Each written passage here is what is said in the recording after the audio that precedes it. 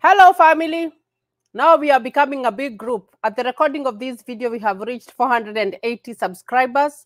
So thank you, thank you, thank you for each and everyone who has subscribed to my channel. I really, really appreciate.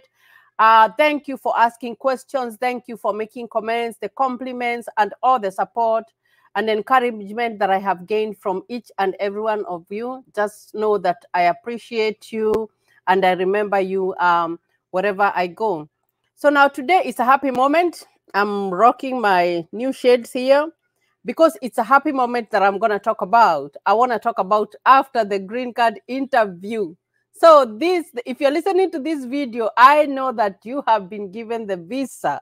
And that's a happy moment because we were so happy when we got the visa. I remember when we were leaving the offices, the immigrant offices, the U.S. embassy, there was a guy who was selling coffee there, and then my husband is like, "Let me buy you guys some coffee." And then the security officer was the one who was telling us, "Guys, please go home because it's a celebration, but just go and celebrate at home. You don't want to celebrate here because of security and whatever issues." But we were overwhelmed. We were so happy. So I know when you're watching this video, you have gone for your interview and you have been granted your visa. Now, if you have not been granted your visa, they will tell you the reason as to why.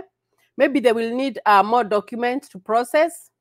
And if they are not going to give you the visa for the reasons that I said on this video over here, then they will tell you that they are not going to give it to you. Like I say, they don't beat around the bush. They just tell you as it is.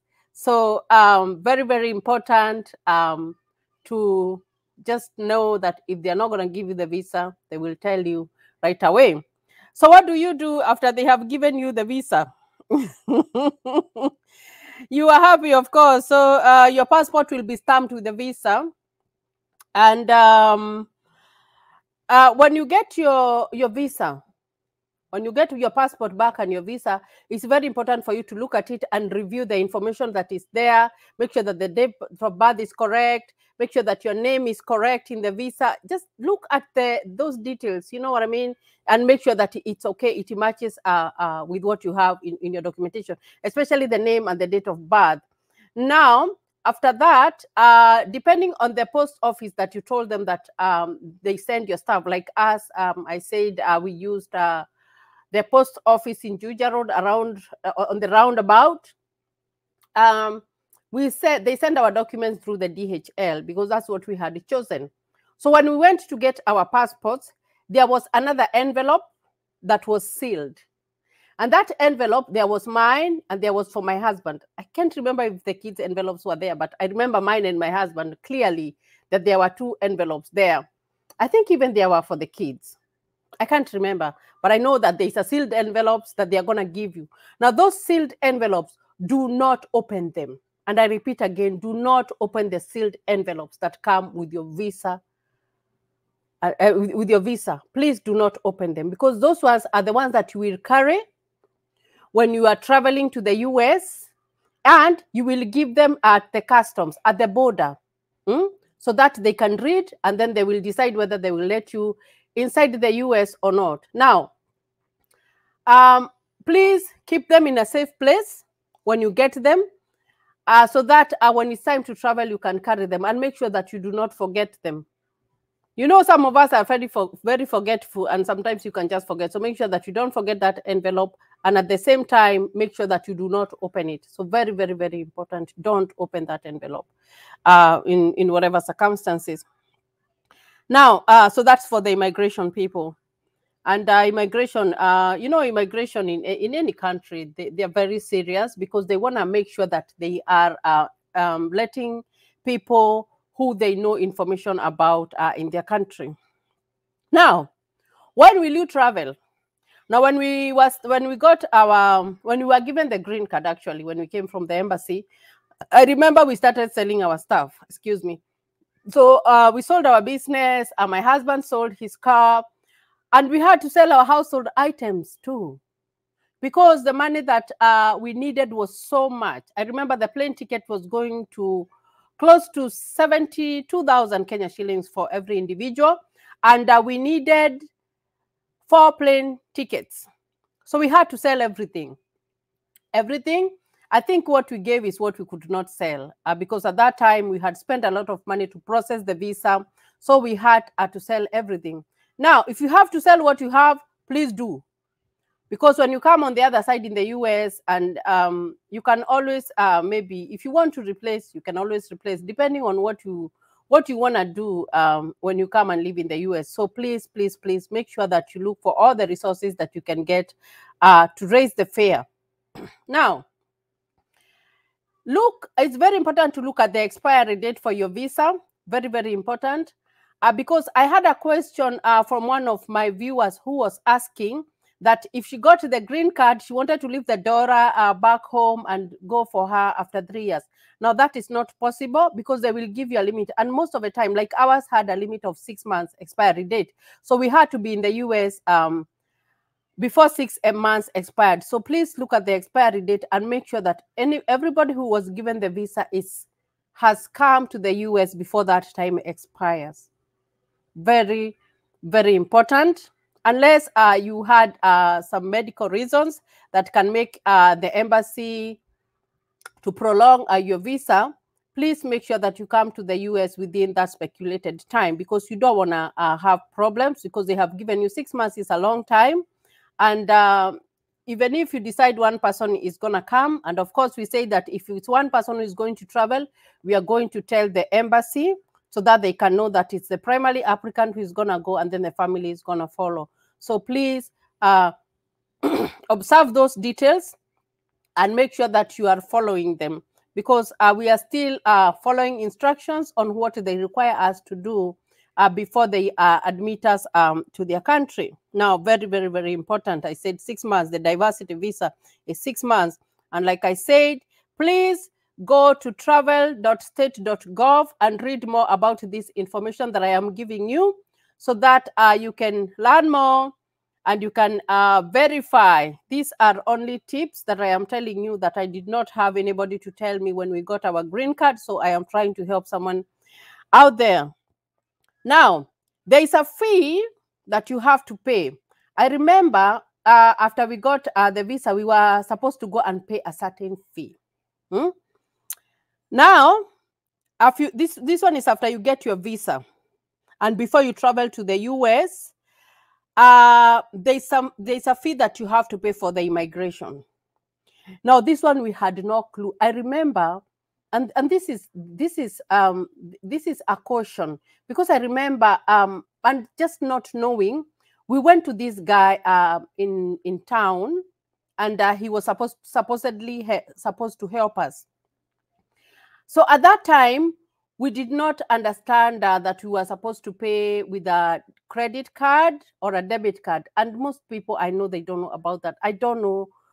I didn't understand what was a debit card and what was a credit card at that time. Because remember, in Kenya, you are given a card in the bank when you go and open an account, but they do not tell you whether it's a debit card or it's a credit card, unless those people who are so much learned.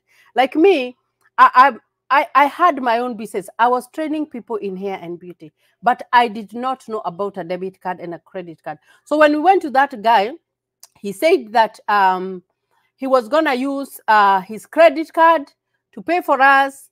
And then I think we were supposed to refund him money.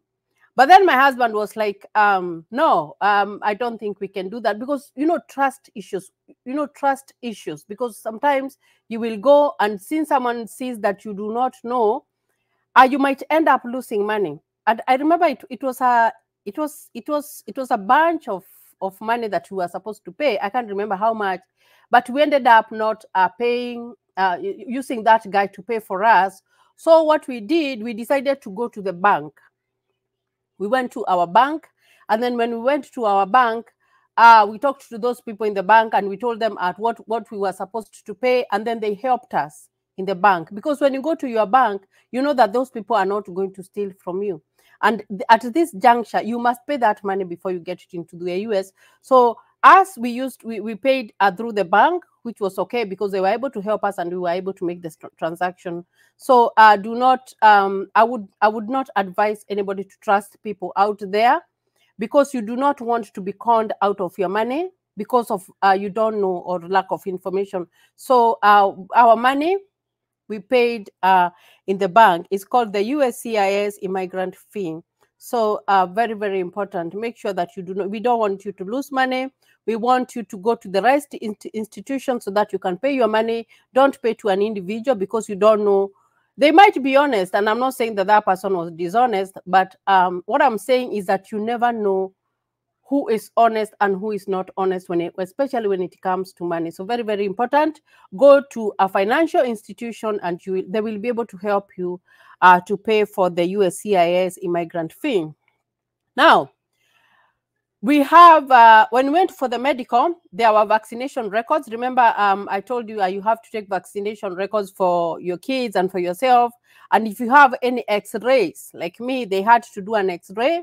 So make sure that you carry those ones in case they want to, the immigrant people will ask you at the border. It's called the port of entry.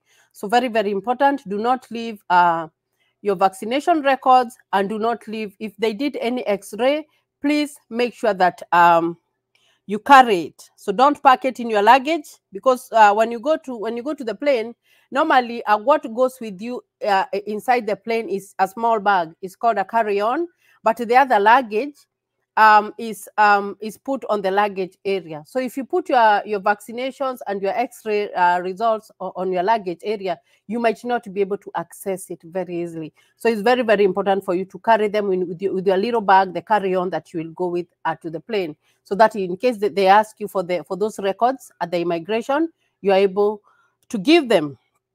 So very, very, very important. So when entering the United States, so when traveling, the primary or principal applicant must enter before.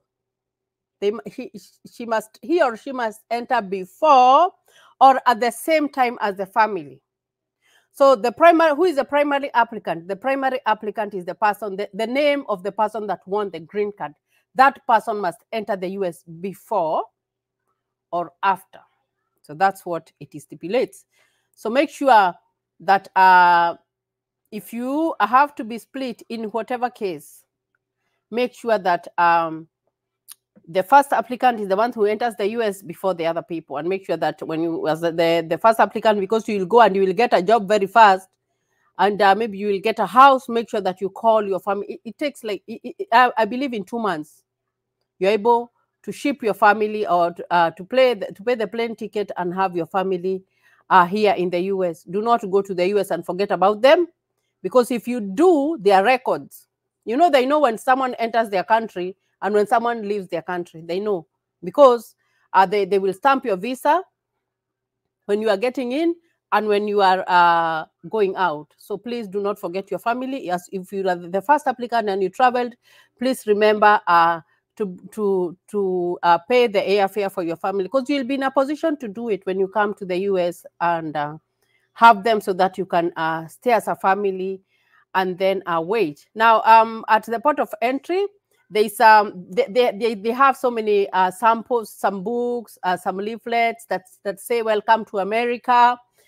Most people do not look at them, but sometimes if you are given that paper, just look at it and see. Just have an overview of what is in store for you.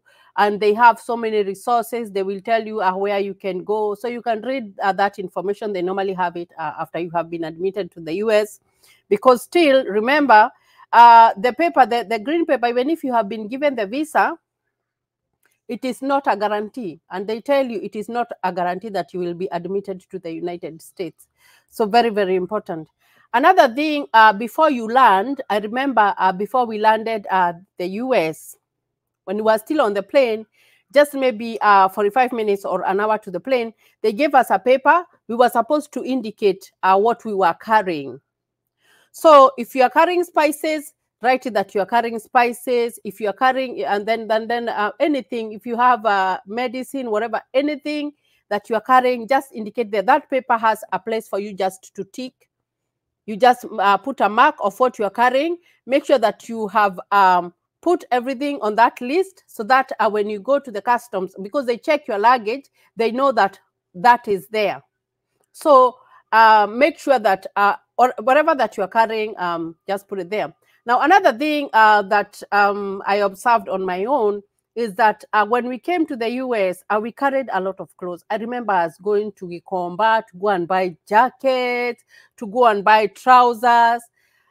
But honestly, like, to be honest, don't carry a lot of clothes when you're coming here to the US, because this place has a lot of clothes. So, and you know, all the clothes that I carried, I ended up even donating them because I wasn't wearing them. So honestly, if you have clothes, do not carry. We had 7 bags, 7 big luggages, and all of them were full of clothes. Actually, what I had carried separate was just hair and a little bit of spices, but mostly what we carried was clothes. So you don't need all those clothes to come to the US, because there are so many stores that you can go and buy clothes for cheap. So don't carry a lot of clothes. We had carried so many clothes. Everybody had their own bag and extra, and we ended up not wearing those clothes. Some of them we ended up donating. So please make sure that don't carry heavy, carry light. Unless you're bringing presents to people here in the US, just carry light. When you come here, this is the land of plenty. This is the land of everything. Although the land of everything, when you come here, you have to work very, very, very hard for you to be able to achieve. Because we also see people who have come here in the US and they have disappointed us. And I'm going to talk about that in one of my shows. They have disappointed us. They have failed us because they have failed to follow the instructions. They have just lived like people who have no direction, and they have failed miserably. So this is a country of opportunity, and it can also be a country of failure depending on an individual. So if you come here and you joke, I'm going to talk about why people come here and they fail miserably, and they tell stories when they go back to Kenya is because they did not follow the rules. Because everywhere you have to follow the rules. Even even here in my house, my kids have to follow the rules. They have to follow my rules. If they do not follow my rules, then it's not going to be good. So very, very important, very, very important information when you come here to the US. So that is just an overview of what happens after the interview. And once again, thank you for watching Charity's Bubble. I always appreciate you. I always appreciate your comments. And please leave all your questions on the comment section.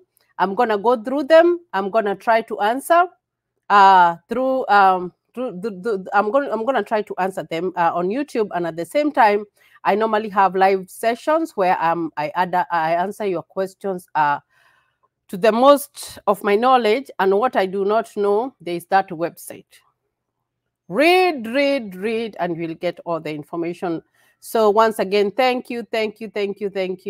And please subscribe to my channel, like us. Thank you very much, and God bless you.